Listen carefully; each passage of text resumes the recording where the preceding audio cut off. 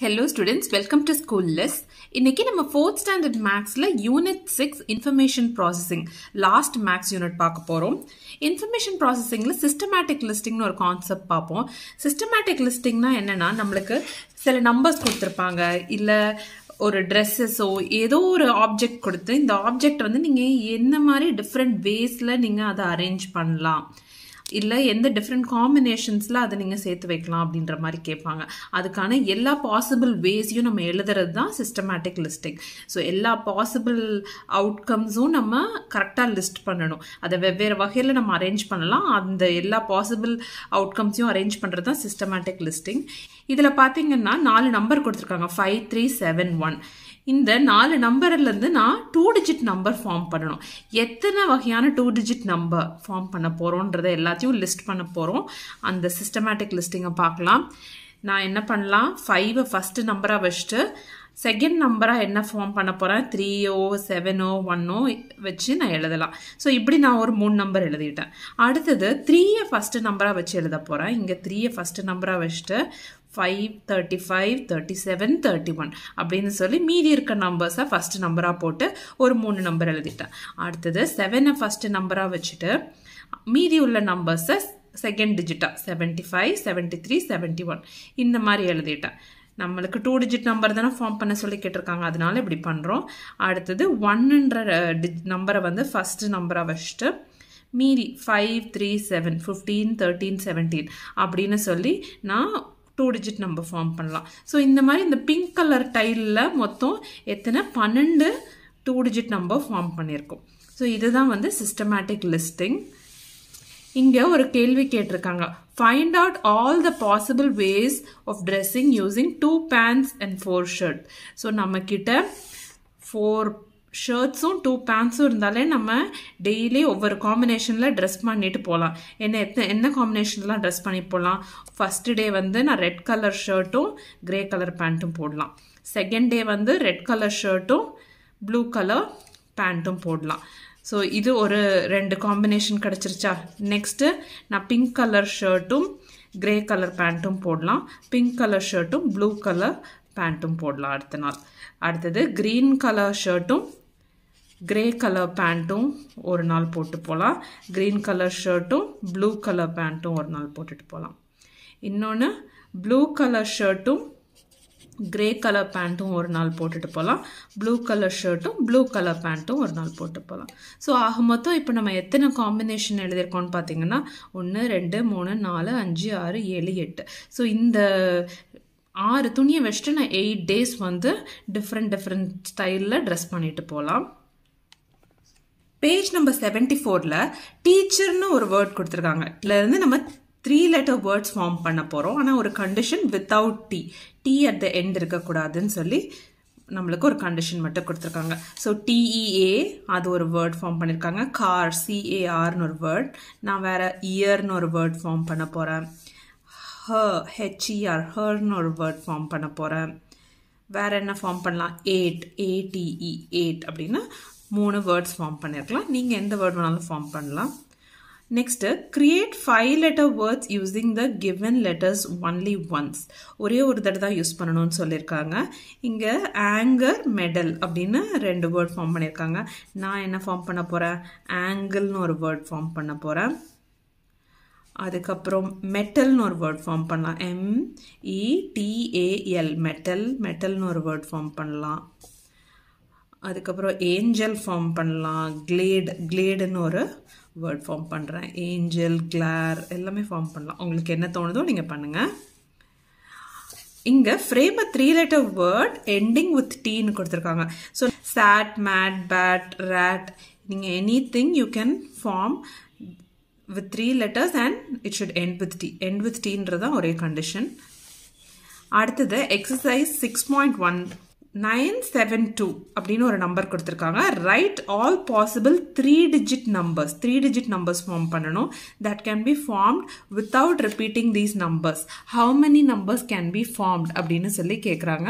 972லேருந்து 3 digit numbers form பண்ணணும். 9 first நம்பராக வச்சு நெக்ஸ்ட் 2 நம்பர் நான் எது வேணாலும் எழுதிக்கலாம். 972ன்றத எழுதுறேன். அடுத்தது 72வை ரிவர்ஸ் பண்ணி 27 எழுதுறேன். அதுக்கு அடுத்தது என்ன எழுத போறேன் 7 ஃபர்ஸ்ட் நம்பரா வச்சுட்டு மீதி இருக்க ரெண்டு நம்பர்ஸ் எழுதிடுவேன் 729 எழுதலாம் இல்லனா 792 அதை அப்படியே ரிவர்ஸ் பண்ணி எழுதுறேன் அடுத்தது என்ன பண்றேன் 2 ஃபர்ஸ்ட் நம்பரா வச்சுட்டு மீதி இருக்கிற நம்பர்ஸ் எழுதிடுறேன் இத 279 எழுதலாம் இந்த ரெண்டு நம்பரை திருப்பி உல்டாவா 297 எழுதலாம் சோ இதுதான் வந்து 6 பாசிபிள் காம்பினேஷன்ஸ் So, நீங்க வந்து 6 possible 3 digit numbers வந்து form பண்ணலாம். So, இந்த மாதிரி நீங்க வந்து 6 different waysல இந்த கொடுத்திருக்க 3 numbers வச்சு 3 digit numbers form பண்ணலாம். Next question என்ன கேட்டிருக்காங்கன்னா you have to choose a tiffin and a drink from the given menu of a hotel. List the possible combination. How many combinations are possible னு கேக்குறாங்க.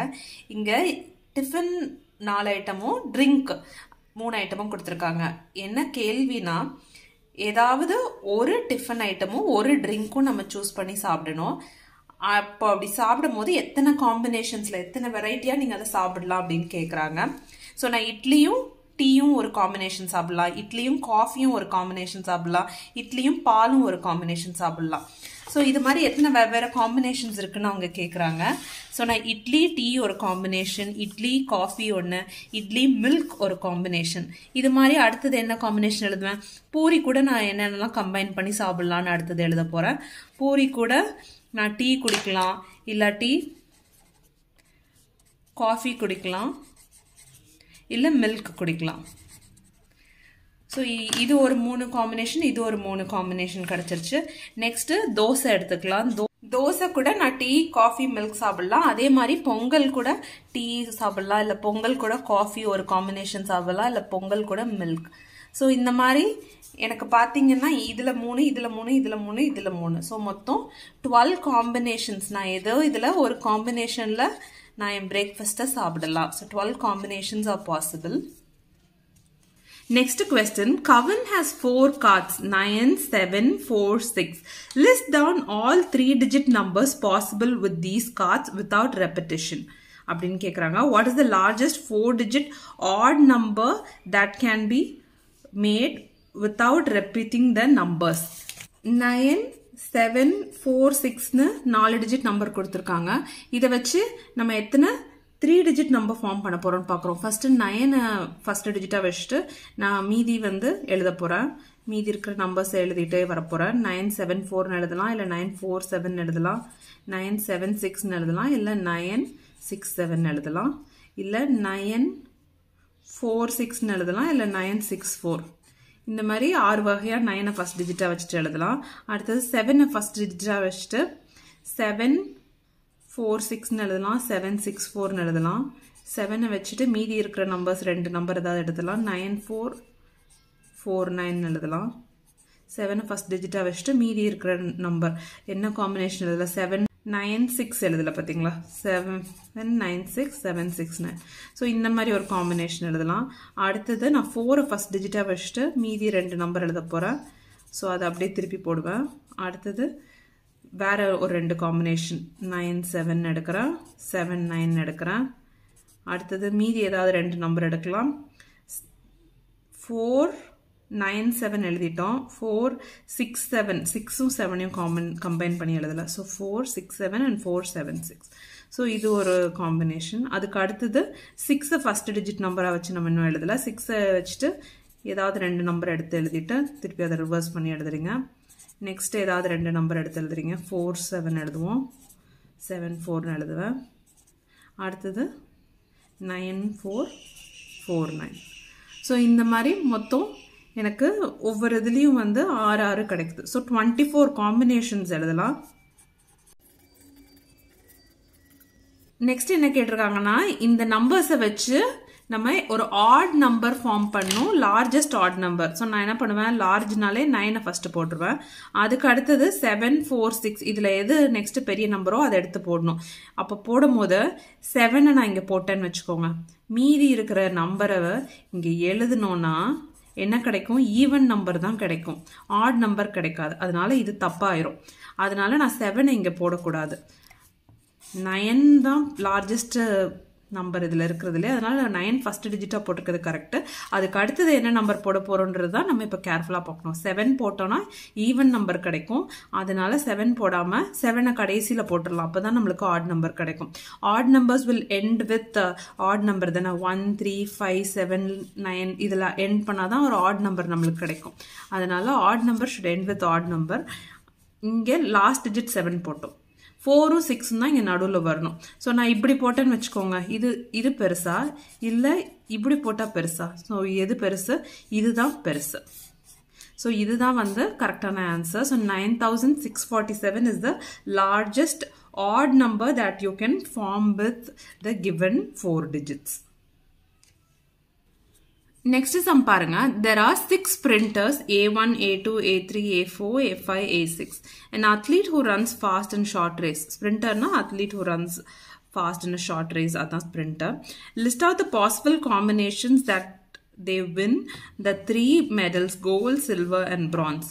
அதாவது 6 பேர் போட்டிடுறாங்க, அவங்க வந்து 3 medal win பண்ணலாம். என்னென்ன காம்பினேஷன்லாம் அந்த 3 மெடல் வின் பண்ணலாம் அப்படின்னு சொல்லி கேட்குறாங்க. இதுக்கு நீங்கள் ஹையர் கிளாஸஸில் பெர்மிட்டேஷன் ஒரு கான்செப்ட் படித்து அதுக்கான ஃபார்முலாவை யூஸ் பண்ணுவீங்க. இப்போ நம்ம ஒன்னொன்னையும் சிஸ்டமேட்டிக்காக லிஸ்ட் பண்ணி எழுதணும்னா எப்படி எழுதுறதுன்னு பார்க்கலாம். ரொம்ப டைம் எடுக்கும், நான் ஒரு இதுக்கு பண்ணி காட்டுறேன், அதுக்கப்புறம் நீங்கள் மற்றதெல்லாம் அப்படியே கால்குலேட் பண்ணிடலாம் ஈஸியாக. 6 ஸ்ப்ரிண்டர்ஸ் இருக்காங்க, மெடல் வந்து கோல்டு, சில்வர் அண்ட் பிரான்ஸ்.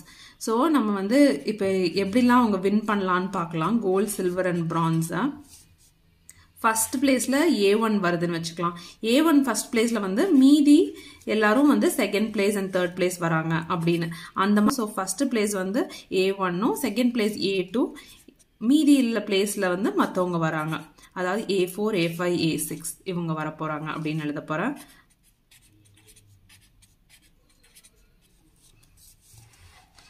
இப்போ ஃபஸ்ட்டு 1, செகண்டு 2, நெக்ஸ்ட்டு ஃபஸ்ட்டு 1, அடுத்தது 3ன்னு வச்சுக்கலாம். இப்படி வச்சுட்டு தேர்ட் பிளேஸில் யார் வர போகிறாங்க, மற்ற யார் வேணாலும் வர்றாங்க, மற்றவங்களெல்லாம் நான் எழுத போகிறேன். ஸோ 2 3 4 5 6 இந்த காம்பினேஷனில் ஒன்று எழுதியாச்சு. அடுத்தது என்ன போகிறேன், ஃபர்ஸ்ட் பிளேஸில் A1 தான் இருக்க போது, அடுத்த பிளேஸில் A4 வரப்போகுது, செகண்ட் பிளேஸில் A4 வந்துட்டு மீதி இருக்கிறதுல யார் வேணாலும் நீங்கள் எழுதலாம். A3, A2, A5, A6 மீதி இருக்கிறவங்களெல்லாம் எழுதிடுவீங்க. ஸோ இது ஒரு 4 காம்பினேஷன் கிடச்சிரும்.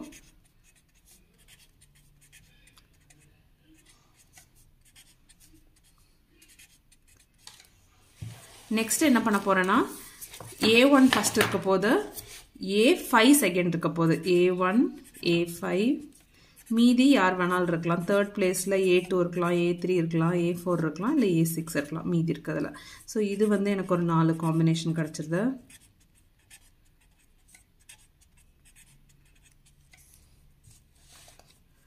லாஸ்ட்டாக A1 ஃபர்ஸ்ட் இருக்கு, A6 செகண்ட் வருது, மீதி இருக்கிறவங்களாம் வந்து தேர்ட் பிளேஸில் யாரோ மீதி இருக்க ஒருத்தங்க தேர்ட் பிளேஸ் வராங்க அப்படின்னு சொல்லி எழுத போகிறேன்.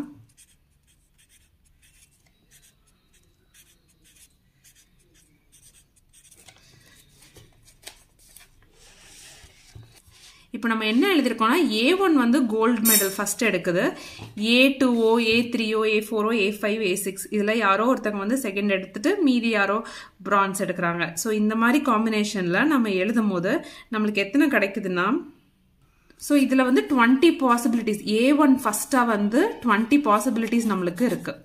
இப்போ நான் இதே மாதிரி நீங்கள் எல்லாத்துக்கும் எழுதணும். எப்படி, A2 ஃபஸ்ட்டு வந்து மீதி எல்லாம் செகண்டு தேர்டுன்னு வந்துச்சுன்னா அதுக்கு ஒரு 20 பாசிபிலிட்டிஸ், A3க்கு ஒரு 20 பாசிபிலிட்டிஸ், A4க்கு ஒரு 20 பாசிபிலிட்டிஸ், A5க்கு ஒரு 20 பாசிபிலிட்டிஸ், A6க்கு ஒரு 20 பாசிபிலிட்டிஸ்.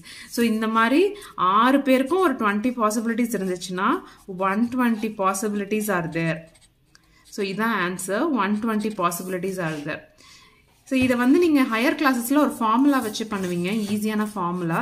அந்த ஃபார்முலா என்னென்னா, NPR is equal to n factorial by n minus r factorialனு சொல்லி.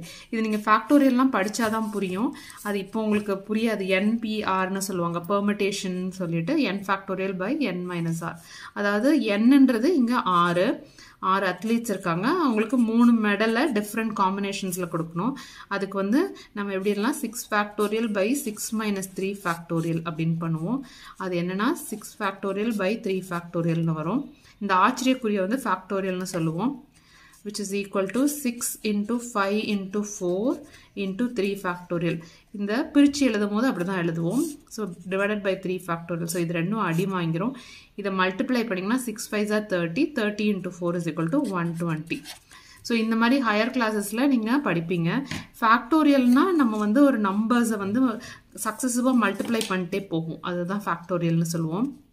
6 ஃபேக்டோரியல்ன்றது ஒன்றும் இல்லை 6 ஃபேக்டோரியல்னா 6ல இருந்து 1 வரைக்கும் நம்ம மல்டிப்ளை பண்ணிட்டே போகணும்